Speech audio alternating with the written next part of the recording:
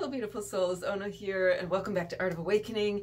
One of the wonderful things about spirit messages is that often they will unpack over time, so that if you receive a message from spirit at any one given time, you may find that it becomes even more meaningful as time goes on. Recently, I keep getting these prompts from Dragonfly, from the spirit animal Dragonfly.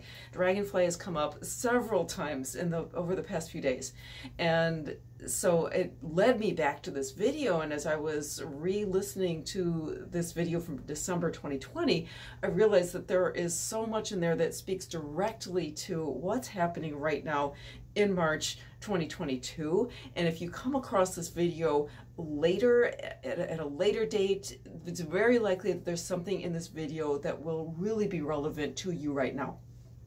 So in this video, we're going to explore a little bit the meaning of Dragonfly, and also there are several messages from the Akashic in this video that are relevant to these times right now and overall this time of Great Awakening. And then finally, in keeping with the D in Dragonfly and the idea of ascension into 5D, in addition to Dragonfly, there's 4 other D words, and the other 4 are all values or practices that we can keep in mind or to use during this time to assist us all in the ascension process. And so as you watch this video or listen to it, just keep your ear out. There are 5 Ds in this video that are relevant, Dragonfly, and then 4 values or practices that we can do. So I will let you know at the end what those are, but in the meantime, enjoy the messages. I've been really digging into the Akashic records, both with my journal and in the studio, and there are definitely things that they have given me to help with this transition. So there are so many variables happening right now, and we're on such a mishmash of timelines that I just want to ask you to please just take what resonates with you out of this video and leave the rest, because we're all on a little bit different trajectory here, and I want to make sure that it is going to be serving you. So in fact, that is one of the themes of this whole insights that are coming to me, is that it's going to be super important to be listening more and more to your own, your own higher guidance, and not to any gurus or whatever. You can listen to what's happening and other people's perspectives, but it's always going to be about coming back to your own guidance and following that. Okay, key word for right now is free will. Okay, all boils down to free will choice. And one reason is that the timelines are super layered. They're telling me that the words that came through are the veil is no more. Okay, so we are really getting to this point of the spiritual world and the material world really coming together now, which is one reason things look, and the experiences that we may feel so surreal, is because these things really are coming together. Now, depending on how you want to look at it, I think a metaphor that comes up a lot is the battlefield and this idea of the war between light and dark. And of course, that's one perspective to see it, but it is a way that you can kind of understand what's going on, is that we've got one faction that wants to keep us down, and the other that really is really looking to raise a vibration on the earth. Okay, but the thing to keep in mind is that each of us has control over what goes on in our own minds, and that is a super important thing. Okay, the free will, they're saying, of each individual human being weighs in the balance. Each choice is precious. It matters less the choice that you make than the state of mind in which you make it. Okay, so they're saying it's really, the choice is more the vibration than the actual physical choice that you make, right? It's the vibration and how you're holding your own vibration, your own resonance. So I asked for them to give me a symbol or an image to kind of help to figure out how to integrate these energies. And they gave me a dragonfly. Okay, so it was just a sketch. I'll show you in my journal what it came through initially as just a dragonfly sketch there. And then, but then I went to paint it, and it really filled out in a lot of details here. Okay, so the things that are coming through, and I may go back and forth between reading the journal, but I want to really focus on this image, okay? Because first of all, dragonfly itself is this animal of transmutation and you know, change. It lives most of its life down in the muck, right? But at some point, it becomes mature and it rises up into the light. And this is you know, something that has to happen within each of us.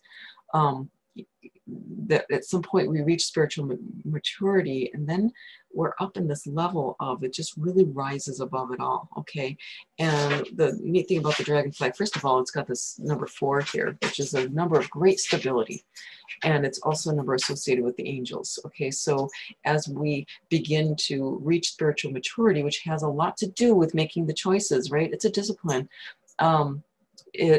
We reach this place of greater stability, and we're also able to call in a lot more light and assistance, okay?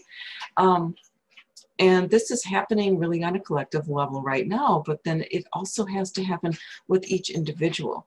And there's going to be a lot of individuals that don't make that choice to rise up, that they prefer to stay down in the muck, right? And so one of the things that I noticed about this is that, first of all, you can kind of see all this darkness, right? And then it's really trying to move up out of the darkness, but the darkness is kind of clinging to it, right? So we can look at this in a couple different ways. One, you can see the darkness as the negative energy with that kind of clinginess. And do you see how the dragonfly itself is moving up out of this? And in order to do so, it's really moving up into, not just moving up into the light, but it's holding onto that light, right? You know, the sun and image right here. We all have attachments, and it's normal for human beings to need attachment, right? We need connection. You know, that's kind of a, you know, we are part of the earth, we are part of spirit, right? And to have that attachment is important. But what happens is when we have that belief in separation from source, then we start attaching to other things. That's all this is that energies or entities and beings, instead of attaching to source, which can include the divine father, which you can think of as like the symbolized by the essential sun, and the divine mother, which is symbolized by the earth and the crystal core of the earth. Instead of attaching to that, they've attached somewhere else, okay? And when you're trying to get your sustenance that really ought to come from source, which is your connection with your higher self, and you're trying to get it from somewhere else, that's where this vampiric energy comes from, okay? So we are moving out of that collectively, but it's huge. It's very, very, very entrenched in the planet. And so it is an individual and collective effort, which calls for discipline, and it calls for each person individually has to make choices. You have to make the choice, first of all, to, you know, devote yourself to spirit, to devote yourself to the higher self, okay? And but then each moment is also a choice, because you know, this stuff doesn't give up easily, right? And so it's a constant having to make those choices over and over and over again, and learning along the way, because a lot of times we make choices that don't turn out to be what we think they are, okay? And so another thing that's happening in here is that all this is caught up in illusion, right? This darkness, it's all illusion. And so there's going to be a lot of things that aren't what they seem. All right, so we may see as many twists and turns in the plot as like a Harry Potter novel, because you know, that's actually what's happening right here. Okay, so moving back to this, the other thing that this represents besides the light is it's these beautiful yellow shape, and it really calls to mind the solar plexus chakra, right? So this is the realm of power, right? But it's the power to choose. A lot of strengthening of the solar plexus has to do with dissociating and figuring out your boundaries and cutting cords, right? So this is a time right now that you may find yourself having to define your boundaries. There's a lot of boundary kind of stuff going on. Even the mandates that are going on around here are sort of a way to kind of talk about boundaries, right? We're being confined to our homes and so forth. And I'm going to leave you, leave it up to you to decide for yourself, you know, whether these mandates are kind of in service to the light or not. And they may be both, right? Because in these multiple timelines, it can happen that certain things work in certain ways that we don't anticipate. But the fact is that we're really looking at kind of defining what's my space, what's your space. And also in terms of all these timelines that are going on, keep in mind that there are people that will choose to stay in the muck, to kind of align themselves with the forces that want to keep everybody down, and that we need to be okay with that and just, you know, realize that that's a choice that they are making, okay? And that everything that I've been given to understand is that collectively we have made the choice to go to the light, okay? So like it or not, the whole planet is rising, and that ultimately it's going to create just a much easier kind of world to be in, a much more joyful world, okay? But in the process, there's this split that's happening, and that certain people are going to be, and certain souls, I should say, because we may see a lot of innocence going down, okay? And that everybody needs to do what they're guided to do. But if you do see loss of life or anything like that happening, is that to understand that at the soul level, there's a certain readiness that has to happen before you can go and be on this higher frequency timeline, okay?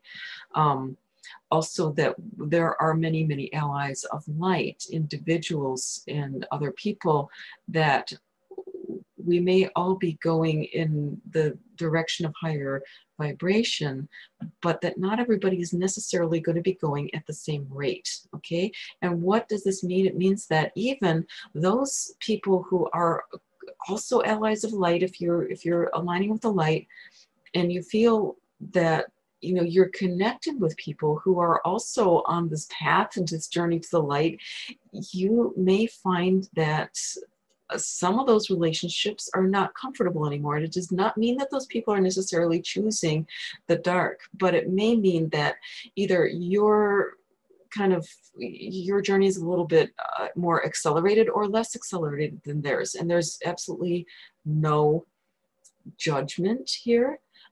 But the only thing is to be aware of which relationships are right now feeling, you know, good, feeling like they're uplifting you, okay? And to recognize that if somebody else that you relate, you know, in relationship to, it could be a family member, it could be friends, it could be a mentor, it could be a client, whatever it is, okay? If they're not, you know, if their rate of ascension is enough different from yours, you might have been traveling along kind of parallel for a while, and then if one of you is, it's going to start feeling disjointed, or there's going to be some tension or, you know, discomfort there. And if that continues, sometimes you can work through things, but if that continues, then for one, they may be kind of feeling like they want to get it out. Let them go. Let them go. And this is not a judgment on them or on you, but it's okay to let those relationships go. They'll come around in time, probably. You know, it doesn't mean it's necessarily going to be the end. So the more you can stay in your inner peace and allow things to let go of, you know, whatever wants to leave your life without trying to cling to it, anytime that you feel yourself wanting to cling to something, turn that back to source, okay? Because we need to be really, the one thing that we want to be clinging to is the light, okay? And conversely, you may be feeling like certain relationships are, you may be feeling a drain, okay? From certain relationships. These may be people that you love. They may be people that you feel are definitely on track for, you know, raising their vibration. But if it's feeling draining to you at all, do not feel bad about stepping back from that. It may only be temporary, but do whatever you can to keep your own resonance high, okay? And then, because they're telling me that, here, let me just read this to you. You are asked to be dispassionate, to remove yourself from the distractions of the world, to include relationships that pull at you. Let the world fall away. There's nothing you can do to stop the fall. It's safe to refuse to fall away with it.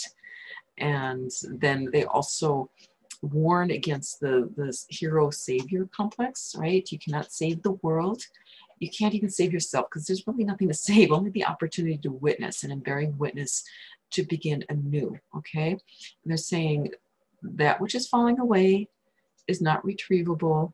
Now, that said, you know, we can choose to kind of jump timelines for quite a while now, okay? So if things are falling some this way and some that way, they're going to be sort of side by side for a while, okay? So that there may be a period of time where even somebody who's kind of far down here may suddenly make that decision and jump onto the ascending spiral, right? I don't think a whole lot of people who are in the ascending spiral are going to choose to go down, although I suppose it's possible. But you know, just keep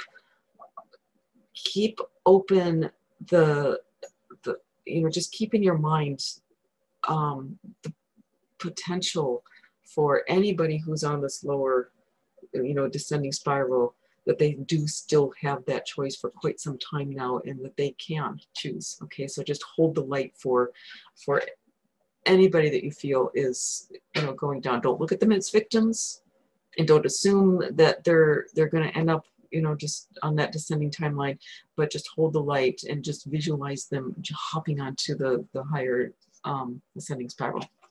Okay, that said, that there are going to be people that choose that, and it's just because they are not ready for the light, and we've got to understand that that's their choice and not ours. And they say that your duty and your destiny is to stand unscathed, and they liken it to like a pine cone in a forest fire. Okay, so there's certain pine cones like jack pine where the cone is really tight, okay, and it needs the fire in order to break open and let the seed fall out and regenerate. So that's partially what's part of this whole dynamic here, is that this all the stuff that's happening, all these energies are actually going to help a number of people to open up and, you know, be able to open their hearts, right, in some way. So I guess the last thing I want to bring forward is they're talking about radical self-forgiveness and self-love. It's going to be super, super important. And to hold that in observer consciousness, they say disengage yourself from other timelines, disengage from false allies, disengage from mass media, disengage from thoughts of failure, disengage from beliefs of illness, and disengage from attachment to outcomes, okay? We know ultimately the outcome is going to be, you know, we're going to send into a better world, but disengage, detach from any idea of exactly how that is going to happen, because there is no saying how it's going to happen, and it all comes down to individual free will choice. So there's many, many ways that this could play out. And as soon as as soon as any of us thinks that we know how it's going to play out, think again, because it could be very, very surprising things. This could be really, really interesting to see how this all plays out. But ultimately, it's really, really hold your space and choose joy, okay? Because that's the other thing that they're telling me is hold on to that spirit of play, hold on to the joy, okay? Because we can, in any moment, you know, choose to choose a higher vibration. And this is what, when I asked about this image with the dragonfly, this is what they told me.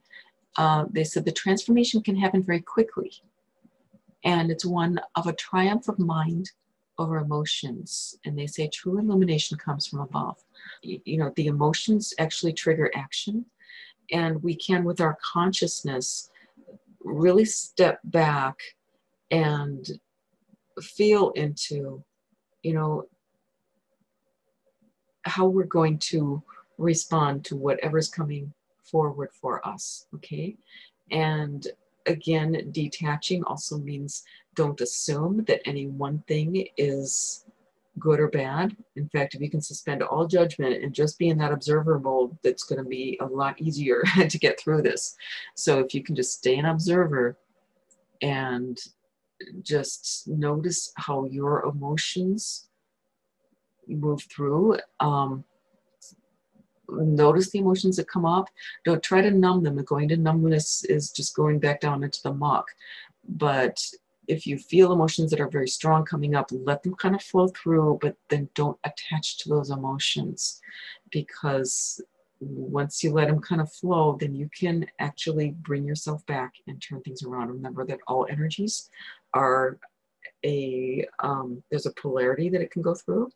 So even emotions, you can take that energy that manifests as an emotion and begin to turn it around into one that's more positive. So, you know, if you get something that you're thinking, you can start thinking, okay, what's the opposite of that? And jump on that timeline instead. Okay, so it's super, super important to stay aware of yourself and to really, really practice the discipline of awareness, of turning your mind back to the light. Anytime it wants to get sucked back onto the darkness, turn it back to the light, cling to that light, and you know, things will eventually get better. This could, again, it could be super quick, okay? And I'll share with you one last thing, is that I'm getting this impression of lots and lots of little connections being made. Like if you think of a kind of a big piece of machinery being wired together, okay? And there's all these little things, all these little choices are like little connections being made, little wires being soldered together. And that once it reaches a certain point, it's going to kind of reignite the engines and this whole thing can come roaring to life, right? It can happen very, very quickly. So even if it seems like this is the dark before the dawn, sun can come up very, very quickly. That's one final thing, is like, this is a process of bringing spirit into the physical. And so your physical body is a super, super important part of the thing. But you need to really, really be supportive of our physical bodies, because our physical bodies are needing to, it's like our actual DNA is changing in order for us to hold more light. And if you are experiencing a lot of physical symptoms, and the regular, just, we all need to rest and hydrate and really take care of ourselves. But if that's not working, don't hesitate to go find a body worker, you know, a physical person who can help you work with the physical body, whether it's a doctor or a energy, you know, physical body worker, whatever it is, to help, because they're, you know, and make sure you find somebody who gets the spiritual aspect of it. But, you know, wherever you're guided to go, take care of that physical body. Okay, so I hope that you found at least something in this video that may be useful or relevant to you at this time. And right now, remember that I shared that there would be 5 Ds in this video, one of them being Dragonfly, and then the other 4 being values or practices that we can use at this time. You may have figured those out, but let me just reveal them to you. The first one is discernment, right? To really tune in, and especially to feel the vibration of things, you know, and listen to the higher self, right? And discern, well, what's true, what's not. There's a lot of illusion going on, especially in the media and social media. So really to be discerning going ahead. Now, Second one is detachment. A lot of that has to do with kind of just surrendering to a higher source, knowing that there is a divine plan, and realizing that there's so much that needs to shift or to fall apart for the new to be rising back up, and you know, to just maintain that observer, that sense of being the observer and allowing things to do what they're going to do. Knowing that every single soul is cared for, every single soul has a multitude of angels around it, and that we can give everything back up to God. Okay, third one is the big D word, discipline. Okay, we are here at this time as spiritual warriors, amongst other things, and it's part of why Michael is here behind me today, because he is this warrior protector angel, right? And part of the way of the warrior is, and this is warriors of love, right? But it's still demands discipline. So this is a great time if you have been wanting to get back into a regular spiritual practice, or you know, whatever it is that may be calling for a little bit more discipline in your life. This is a wonderful, wonderful time right now, whenever it is that you see this video, to actually step more into that. I know for me personally, it's organization and keeping the discipline of keeping the house organized, my books organized, all that stuff. All that fun stuff. And then the fourth one, I think, was mentioned really early on in the video, and it's devotion. And I think that's such a fundamental thing to keep in mind. You know, the more we dedicate ourselves to our higher light and to, you know, to the great consciousness that is all pervading, the more we really devote ourselves to that, we can't go wrong. And then finally, coming back to Dragonfly, in the original video back in December 2020, I mentioned that I wasn't going to be making a print, but I had enough demand, enough people asking for prints of this Dragonfly painting that I call it Sovereign Spirit, that I actually did turn it into a print. It is on my website, and if you would like a copy, the link to that will be in the description below. So hope you have a wonderful, wonderful day, and remember, you were born to be free.